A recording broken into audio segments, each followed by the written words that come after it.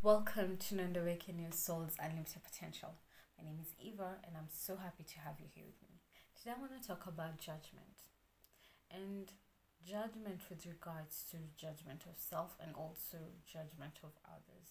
And the reason why I want to talk about this is because this is something that I've been working through, for some time, to try and release the judgment that I have, especially towards other people, and also to myself for failing short on, the goals or the expectations that I have of myself.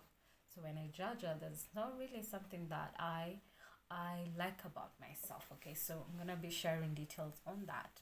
So one thing that I realized during this entire process is that anytime you're passing judgment on others, you're actually passing judgment on yourself. Here's what most people do. They tend to project their own issues onto others. Okay, meaning when you notice something that is wrong with that other person, it's in most cases something that is actually wrong inside of you.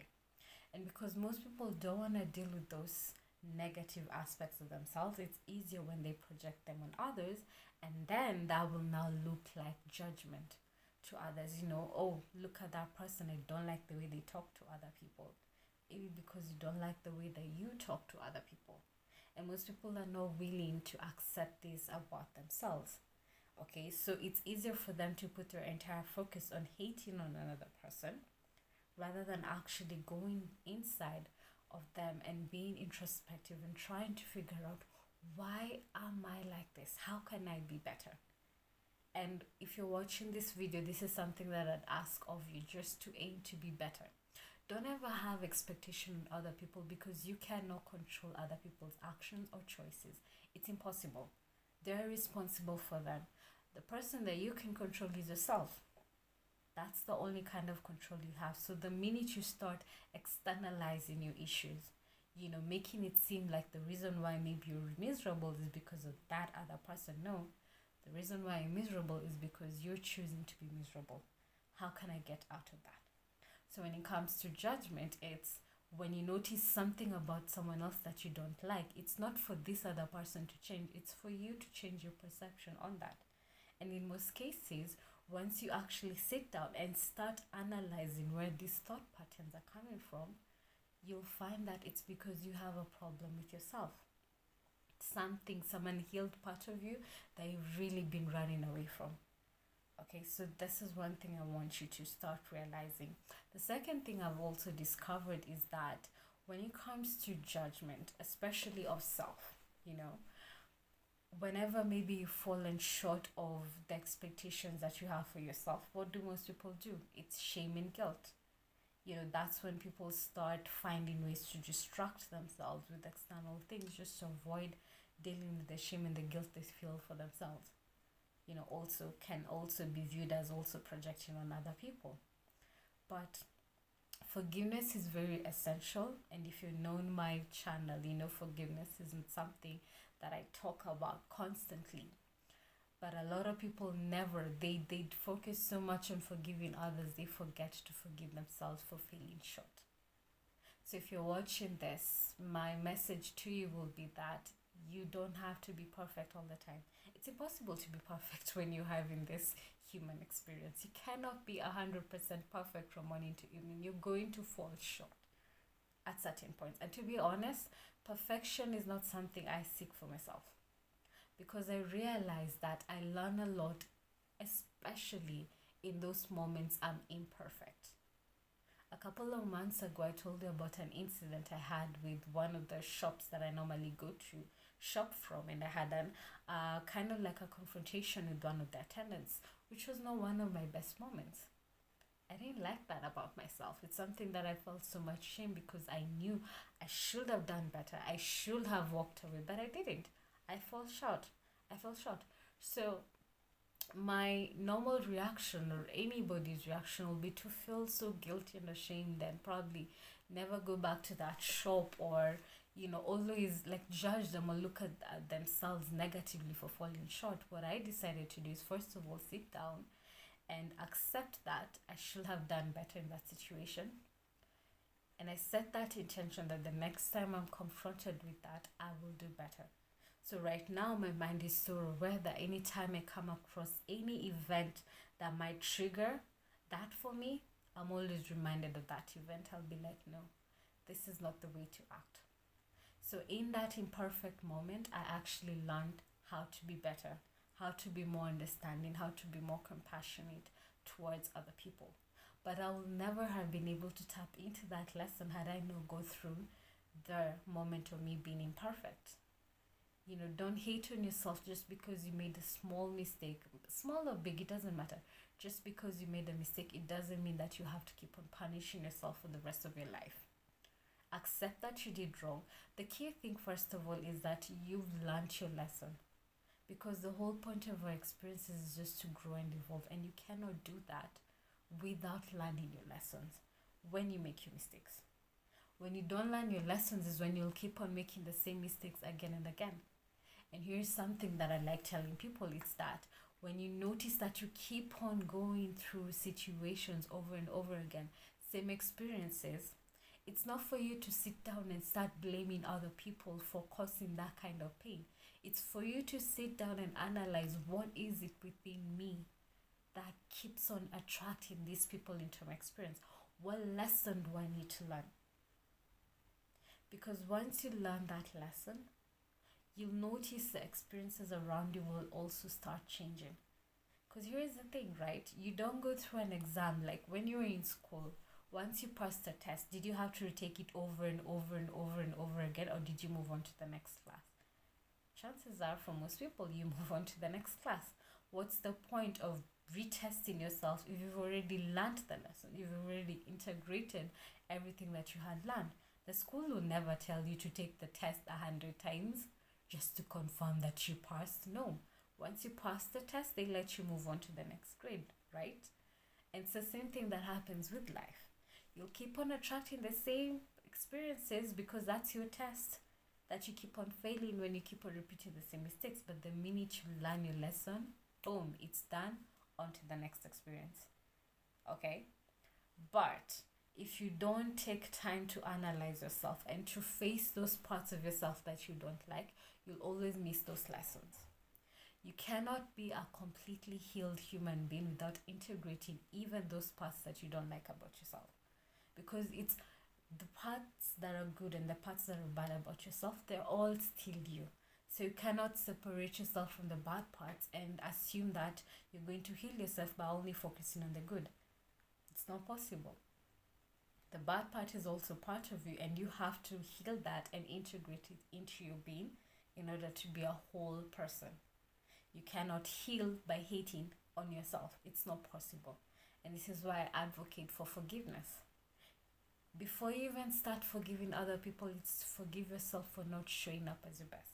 Forgive yourself for making the mistake of allowing certain people into your life, of allowing certain experiences into your life. And once you forgive yourself, you'll find that it's easier to have that kind of forgiveness to other people, because now you can put yourself in that other person's shoes and see where that other person was coming from. But if you're unwilling to face the truth about yourself, it will be impossible for you to see the other person and kind of like forgive also their imperfectedness, their imperfections.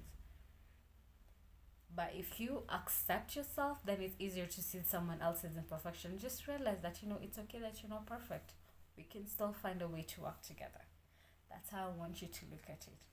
So just to recap what I've talked about, it's that anytime you find yourself judging another person, it's probably an aspect of yourself that you need to heal. And you need to sit down and figure what that part of you that you're refusing to accept is. And once you face that and accept that, then you can move on to the next experience. Then you can stop attracting the same patterns over and over again, because you will have learned your lessons. That's what I said. The second thing is that don't learn how to just be more forgiving towards yourself. Allow yourself to make all the mistakes that you're going to make. Wake up every day and aim to learn from each experience you have, even the ones you fall short on. And especially the ones you fall short, make sure that you sit down with yourself and analyze how you can show up better after that. Always learn your lessons. That's the key to most of the experiences that we have, especially the painful one. Learn your lessons so that you don't have to go through that test again and again and again. Okay? So, if you like the kind of content that I share with you, just share with me down below about your experience with this. I'd love to hear from you, and also to hear your perspective on this. I'm always curious about that. If you haven't subscribed to my channel, make sure that you subscribe, right? And also click on the notification bell that's next to the subscribe button so that you don't miss out on any content to share out here. And to say thank you so much for watching this video. I've prepared a beautiful quantum flow meditation to help you tap into these states, to help you with tapping into inner bliss and peace and inner oneness with yourself. Tapping into that sense of oneness with yourself, with the universe, with the divine, connecting to your inner guidance. If you need help with that, maybe you struggle with that, you can check out the quantum flow meditation I've prepared for you down below in the description box. It's free. You'll get instant access into your email inbox as soon as you just sign up for it. And I end my videos by sharing how I can actually help you release all of this wounds and patterns and emotional trauma that you've been carrying with yourself. How can actually help you learn how to forgive yourself and forgive your body, and healing all these things that have been imprinted inside of you, all the unhealed stories from your past life and also your present life. If you're struggling with attracting the same kind of experiences over and over again, and maybe you want to figure out what about you keeps on attracting these people, these experiences into your being, I do work with 2 modalities, one of which centers on working with the Akashic record. It's called soul realignment. So soul realignment is about figuring out who you are at soul level, figuring out who you were designed to be by God. What makes you unique? What gifts did God give you that you can actually tap into to create a better experience for yourself? Most people have forgotten who they are. They've made so many choices just for them to be able to conform to what society demanded of them, including in this lifetime. They've forgotten who they are. They've forgotten their uniqueness. So if you want to tap into what makes you uniquely you, how you were created to live in this world, if you want to learn basically the mistakes that you made in your past life, you're still repeating right now, that are causing all these blocks and restriction to appear in your blueprint, that cause you to keep on attracting the same experiences again and again and again, you can learn all that with the soul realignment reading. You'll also get to learn where your soul is from. If you have a sense that maybe you don't belong here, there's a reason for that. If you want to know where your particular soul originated from, you can actually learn that with the soul realignment reading. And at the end, you actually get to heal all this negative karmic experiences from your blueprint, return back into integrity. And now, based on the awareness that you get in the sessions, you get to create a life based on what you currently want right now in your life. Not based on the mistakes that you made in the past, but based on who you want to become going forward. Okay? The second modality I work with is called quantum flow. So quantum flow is all about rewiring your nervous system and getting the energy flowing again inside of your being, inside of your body, right? Inside of your chakras. A lot of people have created blockages inside of your chakra system, inside of their energetic being, because of all the traumas that they faced in their life. Your body actually remembers this. Your body records all these experiences in your nervous system. And if that memory is there, you'll find that the vibration you're sending out into the universe is one based on who you were in the past.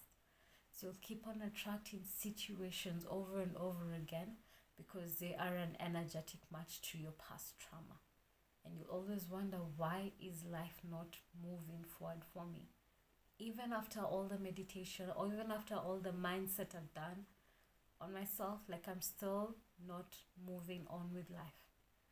If you want to rewire your body, your entire being, physical, emotional, mental, spiritual, energetic well-being, if you want to tap into higher guidance, get to unblock your pineal gland, which is, your connection with the divine, so that you can receive guidance easily.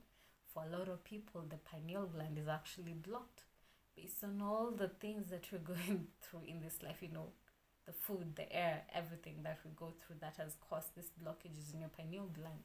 So most people, even tapping into that inner guidance and hearing that voice, it's so hard for them.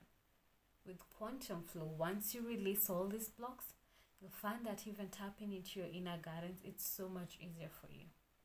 So if you're curious about this, you can check out the links down below in the description box. Go ahead and book the session with me for soul realignment, for quantum flow.